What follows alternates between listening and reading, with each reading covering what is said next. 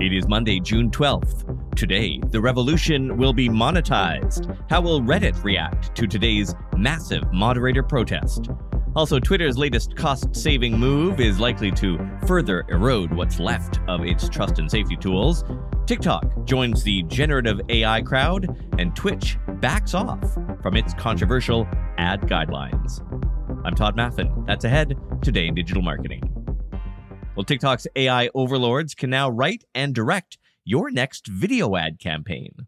The company recently added a new tool to Creative Center called Script Generator that, as you might guess, provides video script ideas based on your input. You'll be able to enter your vertical, your product name, item description, and any relevant keywords to include. You then tell it what duration you want it to be, between 15 and 60 seconds, as well as the video format, and then click Generate Scripts. TikTok's AI will then create a selection of sample video scripts, including a hook, a scene description, a call to action, and also some suggested audio and visual cues to include. The tool is currently only available in English. TikTok noted that users are responsible for ensuring content accuracy, complying with relevant laws, blah, blah, blah. It also mentioned the tool is developed in partnership with a third-party provider. They did not disclose who that third-party provider was, but said that any information provided to the tool will be processed through this mysterious third-party service. Twitch has reversed its decision to implement a new set of branded content guidelines it introduced last week. This change of heart comes after the platform faced massive backlash from creators concerned about the potential impact on their earnings. The original guidelines are set to take effect this July 1st. And we're supposed to restrict certain types of branded content, including bans on burned-in ads placed directly within a stream, video ads, display ads, even audio ads. The terms also limited on-screen logos to just 3% of the total screen size. Streamers criticized the new rules, saying the platform was hurting creators by limiting their income. In response to the uproar, Twitch has retracted the guidelines. Twitter's trust and safety teams are teetering on the edge of uncertainty as Platformer reports that the company has stopped paying its Google bills. According to the report, Twitter entered into a long-term contract with Google Cloud in 2018 to host a number of services, including those combating spam and removing inappropriate content. Critical systems responsible for identifying violent extremism and graphic media on the site are all hosted on this Google Cloud account. Since acquiring Twitter, Elon Musk has implemented several drastic cost-cutting measures. He's also allegedly stopped paying some bills, leading to lawsuits from several unpaid vendors. The information previously reported that Twitter has been in negotiations to revise its Google contract for several months, but now Platformer says it has stopped payments altogether and plans to stop using the platform completely. The report noted that Twitter has been scrambling to move services off Google Cloud before the contract ends on June 30th. Sources say the process is taking longer than expected, leaving uncertainty regarding the fate of some services. One of these services, by way of example, is Smite, a company acquired by Twitter a while back. Smite provides tools to combat harassment, abuse, and spam. That tool is currently hosted on Google Cloud and is now set to be shut down at the end of the month.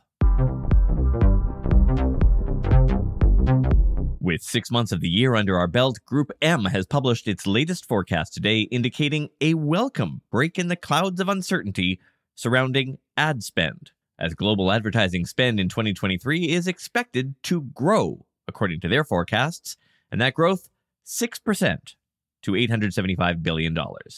Despite shifting consumer habits and ongoing inflationary pressures, the agency advises marketers to brace themselves for a return to some kind of normalcy, their words, in the second half of the year and beyond. The report describes the industry as being at an inflection point, with pandemic trends waning, digital growth stabilizing, and other avenues of expansion maturing. Over the next 5 years, Group M anticipates mid-single-digit growth. Pure play digital ad revenue is expected to rise by 8.5% this year, accounting for 70% of total ad revenue. Due to the pandemic-driven surge, digital advertising growth has slowed to single digits, and the agency suggests the slowdown is more indicative of the channel's maturity rather than a recessionary indicator. But the rise of AI poses new uncertainties, with Group M foreseeing AI playing a role in at least half of all advertising revenue by the end of the year.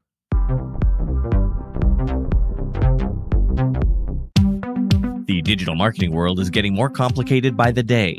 Some tools connect to others through APIs, others through scraping. Some don't connect at all. There are legacy systems, not to mention the complicated workflow a marketing team needs to go through just to get something out. Mapping all this out can be confusing, unless you're using Miro. At first glance, it might just seem like a simple digital whiteboard, but Miro's capabilities run far beyond that. It's a visual collaboration tool that can really shorten workflow time. With Miro, you only need one tool to see your vision come to life. Planning, researching, brainstorming, designing, and feedback cycles, it can all happen across teams in Miro, so you can hop into a board, check the progress, leave feedback, or even contribute at any time. Speeding up input means speeding up outcomes. And your first 3 Miro boards are free forever when you sign up. Sign up today at Miro.com/podcast. That's MIRO.com/podcast. Sometimes it seems like the marketing tools we all use are a confusing spaghetti of various platforms, sometimes patched together, sometimes just out on their own. Here's a better way. Brevo. You might remember it as Send in Blue. Brevo's platform gives you a single, unified view of your customers' journeys in one easy-to-use platform that brings together everything you need. Email, SMS, chat, marketing automation, even WhatsApp and meetings. And it's affordable. You don't pay just to have contacts stored in the database. You only pay for marketing emails you've sent. That's why more than 500,000 businesses across 180 countries, including Louis Vuitton, eBay, and Michelin, trust Brevo and its more than 75 integrations. Get started with Brevo for free by going to brevo.com/digital and use the promo code DIGITAL to save 50% on your first 3 months of the starter and business plan. brevo.com/digital and sign up free. Well, it turns out even Meta employees have trust issues with Mark Zuckerberg. A recent internal survey obtained by media found only 1/4 of Meta employees are confident in the company's leadership. This from the Washington Post. The declining morale within the company comes in the wake of multiple layoffs, strategic shifts, and cost-cutting measures. As a result, those remaining are burdened with increased responsibilities and are adjusting to a whole bunch of new managers. While Meta initially pushed for building the metaverse, the company has now scaled back those grand ambitions and shifted the focus toward AI. This sudden change in direction has also left employees questioning Zuckerberg's effectiveness as a leader. Despite these internal concerns, Wall Street is still bullish on Meta. The stock is up 110% so far this year. Well, as we reported last week, a number of Reddit communities planned to go offline today in protest of the platform's new API pricing structure, which is forcing many third-party apps to shut down. Now, that blackout is officially underway, with thousands of subreddits switching to private mode. According to a live list tracking the protest, more than 7,000 subreddits have gone dark out of the approximately 100,000 active communities on the app. 7% might not seem substantial, but those 7,000 groups have a combined subscriber count of 2.7 billion, which, as Social Media Today points out, could have a big impact on platform engagement. In fact, the migration of groups switching to private mode caused a temporary outage on the site this morning. Many of the subreddits involved in the protest say they will remain inactive indefinitely as a response to Reddit's API pricing changes. Reviews seem to be vanishing from Google local service ads listings, which caused some speculation within the local SEO community over the weekend. Some think Google is removing fake or guideline-violating reviews, while others suspect a technical glitch. While the exact cause remains uncertain, several users have reported the disappearance of reviews from these ads.